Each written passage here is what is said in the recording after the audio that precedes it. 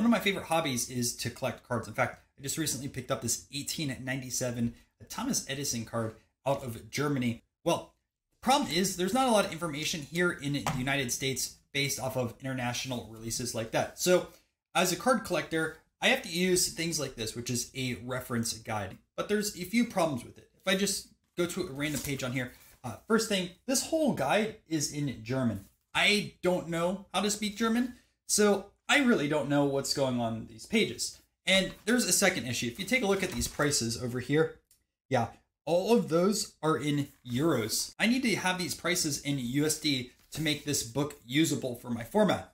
Well, there's an easy way to do that. And in fact, I'm going to be teaching you guys how we can do this in GPT Vision in under 50 lines of code. Whether you want to translate one page or multiple pages, and also converting the currency from euros to USD. I'll take you step by step on this Python code, and we're going to build this together.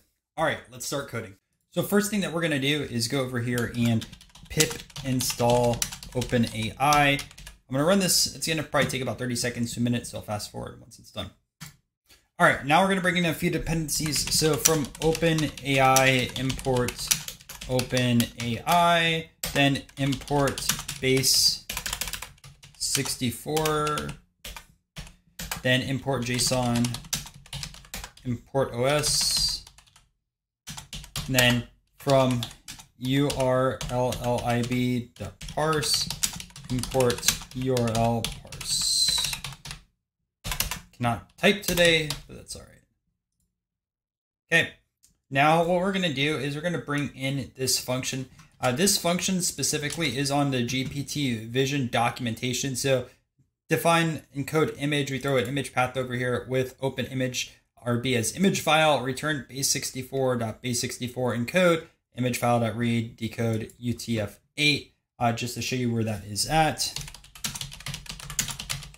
So here's the GPT Vision documentation. So uploading base64 encoded images. We're going to be uploading our own images rather than grabbing an image URL online. So this is the function that we have to use to specifically encode the image. So that's where I'm grabbing it from. So feel free to copy it, platform.openai/docs/guides/vision, or just look up GPT Vision documentation. So easy way just to copy and paste that over. Now I'm going to just run this over here and we should be good. Now we need to bring in our image. So I'm going to start off with just translating one page. So I'm going to go over here and say image local equals, and the image I'm going to bring in here is page89.jpg. I grabbed two different pages in the book. So when you bring in an image, by the way, when you drag it in, you will get this warning. So anytime you rerun this, essentially from scratch, you're going to have to re-upload your images over here. So I uploaded two pages, page 15 and page 89, just to show you what these look like too. So this is page 15 right over here. Again, all German. This says the year 1892, I believe. That's where all these sets are from. But you can see like how many cards are in the set, and then also the price. I don't know if that's like the full set or just an individual card in the set. I do apologize. But I also have page 89 over here. So like some of these, there's just no pricing for it. These are years on it. Florida, where I live. But regardless, that's kind of how this was built out. So over there, just the images that we'll be using in this video. So we're going to start off with specifically page 89 and move forward with that. So run that. I'm going to also just click this X over here so we have a little bit more space. So now we have our image local in over here. So now we need to build out our image URL. So just go over here to image URL equals f string, and then grab data image JPEG base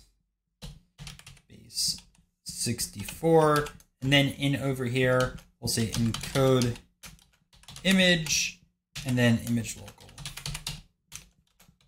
This is code that I've also grabbed before. This works pretty well. So now we have that. All right, next thing I'm going to do is I'm going to bring in my OpenAI API key. So I probably should have imported this a little bit earlier, but import OS, and then I'll say os.environ, and then throw your OpenAI API key over here. So OpenAI underscore API underscore key equals, and then you're going to put your API key in. Two things. Number one, Your API key should start with the SK, and then you do need to load a little bit of money into your OpenAI account to be able to run GPT Vision. So if you do get any errors, that's why. I put $5 into my account and then it works perfectly fine. But you have to essentially put money in there to unlock the GPT Vision capability. I'm going to put my key in here. I'm going to run it and then I'm just going to delete it and we're going to move forward. All right, so obviously blank key, but put your key over there specifically. Now what we're going to do is we're going to say client equals OpenAI like that and run this also. Awesome. And then what I'm going to do is I'm going to copy this next section over here too. So we have our response, which is going to be this over here. We're just going to slightly modify this as well. So grab that. Much faster than just coding it out yourself. So response equals client.chat complete create. We want that line. We're using this current model. Message is also good. Role user good. Content good. Type text. Yep. Text. We're going to be changing this over here in a second. Type image URL. That is good. Image URL. We're going to have to actually change that one. So let's do that now. We'll just go over here and delete that. We'll bring this over here too. Okay, so in this image URL, what we're going to do is we're going to put URL, and then we're going to put in our image URL like that. Okay, and now we need to change this text. So this is kind of like the prompt engineering side of things. You have to tweak your text to make sure that this works properly for you. I've already tested this. So this is the prompt that I personally use that works well. So I'm going to say return the image provided, translated to English, and monetary value in USD. So it's going to translate the image, right, from German to English and then convert our currency into USD. Okay. And I'm going to say format in JSON only. So that way the output is structured. So format in JSON only like that. Okay. So now we have that there. I'm just going to run this. And actually, I can pause this. Oh, shoot. I need to make this max token over here a bit higher. I tested this first with 800 and that worked good for this page. So that's my only other change, I believe. And then we should be good. So let's rerun this. I do have an error over here. All right. So after a little bit of debugging, it was my own error. It wasn't OpenAI's error, which I was saying down below. I actually forgot a comma right here. So make sure you add a comma and rerun this line, which has the image URL, or you're going to get the same error that I had. So now that it's run, let's go down over here and we're going to do our JSON string. So just put like JSON over here equals response dot choices. We'll put over here 0. We'll do dot message content dot message.content. All right. Run that. And then what I found this online, this is pretty cool.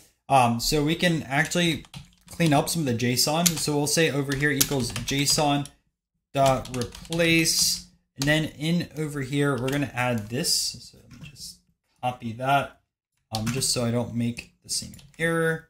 So this will clean up our JSON. Awesome. And then we can print out our JSON, which actually we don't need that there. But we'll do one more line.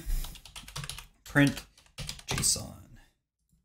And now you can see that this has been translated. So the first one on page 89, Fimi Cigarette Factory, Berlin, 1933. Fimi images after our original movie photos. Quantity 100, so how many were in the set. Value in euro 150. Value USD $161. Florida Cigarette Factory. Leipzig, if I mispronounce it, I apologize. 1928 sports images, quantities, a question mark. That's common in cards. Sometimes with the rare sets, you don't know how many cards are in there.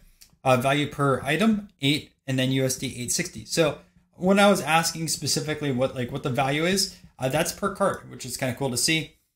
Other than the set, so you can see photos over here, which says foot care. I assume this would probably be like a soccer set. Maybe something went wrong in the translation side of things. Photo mail order publisher over here. Sewing supplies, Fortin, Dusseldorf, mother and child image of the German family. And then Heinrich Frank Sons Coffee Additive, Ludwigsburg, Berlin. Again, I apologize, I mispronounced it. Collection of images, quantity 60, value euro, value USD. And then it says, please note the exchange rate. The €1, the USD is 1075 as approximate value. Actual rate can fluctuate, so you need to check the current over here for conversion, the question mark, uncertainty for the quantity of Florida cigarette factory. So that's pretty cool, right? But now let's elevate this and kind of make this code one step better. So I only showed you how we can do one specific image at a time. Well, what if we wanted to do multiple images? So let's just say multiple images. So let's do that instead. So I'm going to still use this same encode image over here. Technically, we already called that above. I'm just going to put it in here for this side of things. Then what we need to do is we're going to set up something called image paths. And inside of image paths, essentially what we're going to do is call for our different images. So we have two images. The first one is going to be page 15. So page 15.jpg. And then our second one is going to be page 89. So let's bring in page 89, which we've already seen. We haven't seen page 15 yet. So we'll put page 89.jpg like that. Oh, and by the way, I will actually upload these images to my website and or GitHub. I'm still developing my website, just full clarity on this side of things. When you're watching in this future, it might already be fully done, but I'm building it out from right now. So not complete, but I do plan on building this into an article. So you can find those images either of those places. So, all right, we have our image paths over here. We still need our client equals OpenAI. I'm not going to put the API key over here again because we kind of put it earlier. And I know we still put this client earlier and everything like that. I'm just putting it for clarity's sakes. But now what we're going to do is we're going to just create a basic for loop, and we're going to run this for loop for each of these images. So imagine like you want to do 50 pages at a time, get your 50 JPEG images of the book and upload it in over here. This book wasn't available as a PDF, so it's a hardcover copy. So if you want to translate all those pages at once, you could do that. Again, this is just a basic build for a video, kind of a cool way to show GPT vision. So there's probably other ways that you could do it a bit more efficiently, but for image path over here in image paths, so image paths, all right. And what we're going to do is say image URL. I'm pretty sure I have this as essentially the same as the one above.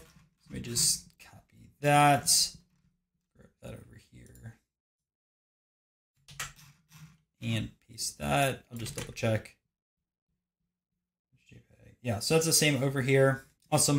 Now what we're going to do is grab our response again. So I'm going to go over here, grab all of this. So we'll grab our response. That response, create, model, message. We should be good there. Image URL, tokens. And then what I'm going to do next on this side of things.